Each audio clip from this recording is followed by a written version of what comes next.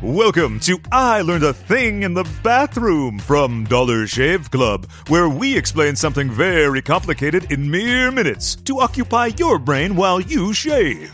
In this edition, we'll be answering the question, what's really happening to your body during a hangover? As explained by someone who sounds smart because he's British.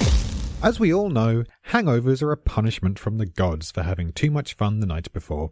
But there's also a more scientific explanation for each specific agony we experience the morning after.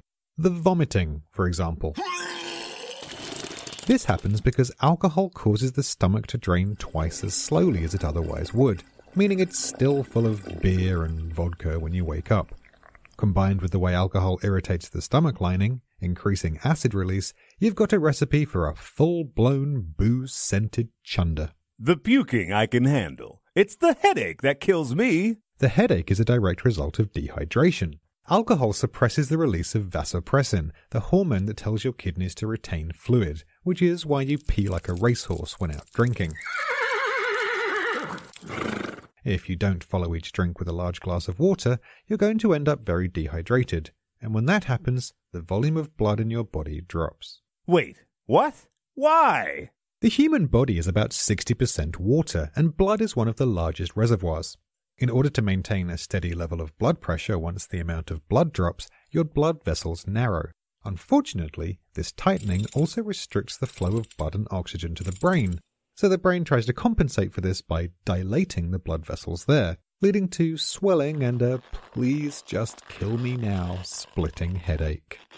How come I'm always exhausted the day after drinking, even though I spend most of the night passed out with people drawing penises on my forehead? The problem with drunk sleep is that it's not the right kind of sleep. A study in 1998 found that alcohol decreases the amount of time you spend in REM sleep, that is, rapid eye movement sleep, the most restorative kind, and instead you go quickly into deep sleep. So even though you appear to be sleeping soundly, you're still going to be tired the next day. Another reason is that alcohol is metabolized by the liver into a toxic compound called acetaldehyde, which is similar to formaldehyde. According to a 2007 study by the National Institute of Alcohol Abuse and Alcoholism, when administered to lab animals, this chemical leads to incoordination, memory impairment, and sleepiness. So, can I just sleep off a hangover? Will that cure it? It's unlikely. The diuretic nature of alcohol means you'll probably keep waking up to pee, disturbing your rest. You're much better off giving your liver what it needs to metabolize the alcohol, namely the enzyme thiamine, which can be found in eggs, beef, and oranges.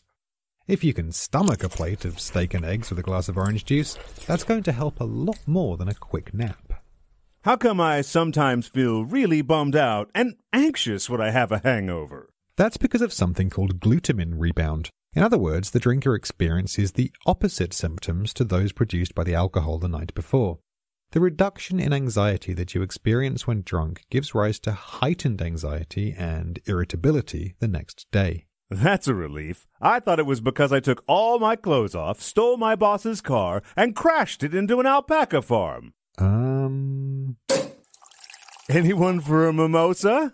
Tune in next time for more I Learned a Thing in the Bathroom. And in the meantime, head to dollarshaveclub.com for more podcasts and a big old pile of grooming products.